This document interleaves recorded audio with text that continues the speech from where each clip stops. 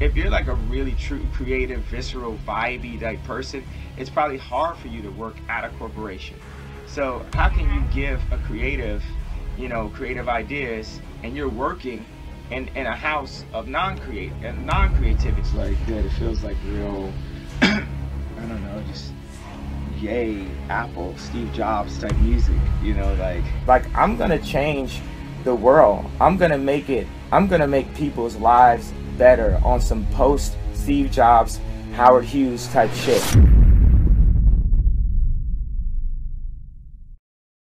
sure you've thought about this up and down, but I mean, is there a way to monetize Yeezys in a way that you felt would still keep them authentic, but make them into a multi-billion-dollar company?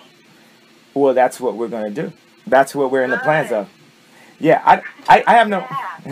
Yeah, I'm 100% gonna be like a multi-billionaire. I just think it's fun that I can like be like Charlie Sheen and be like, hey, like I got AIDS, like that. To me, like I told Drake that the other night. I was like, yo, Drake, I'm in personal debt.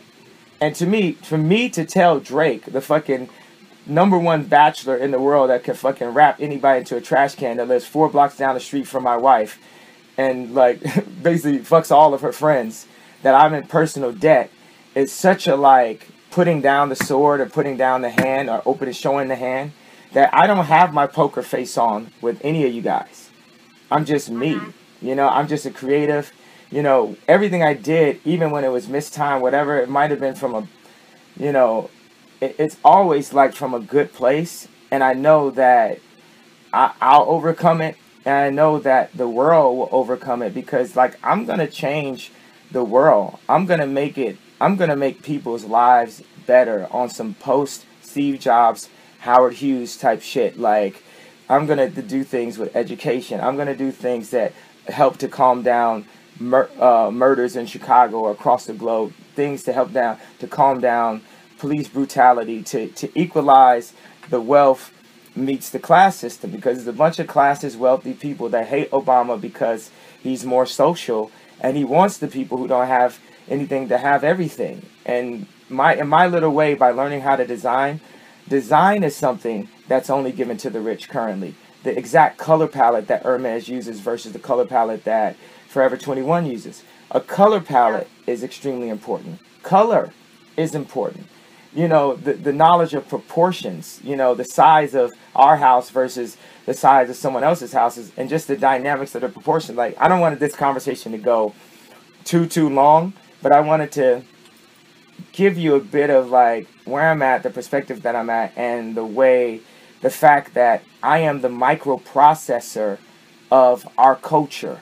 Meaning, like, I can figure out how to give Rihanna a Mary J. Blige type album. I can figure out how to get the fashion world to accept my wife and thus the whole family. I can figure out a lot of I can figure out how to make something that you're wearing to the airport 5 years after the entire globe was like, hang that nigga alive and fucking, and let's watch him die slowly, publicly, so it's a lot. I figured that out for myself. So it's a lot of shit that we collectively, with the power that you have and your fans, the power my wife has, the power that I have, that we can do to really make it where it's not just the rich getting richer, but make it not just a fucking charity, not singing for Africa, change things in a way that people can experience shit themselves, a piece of the good life, Yeah.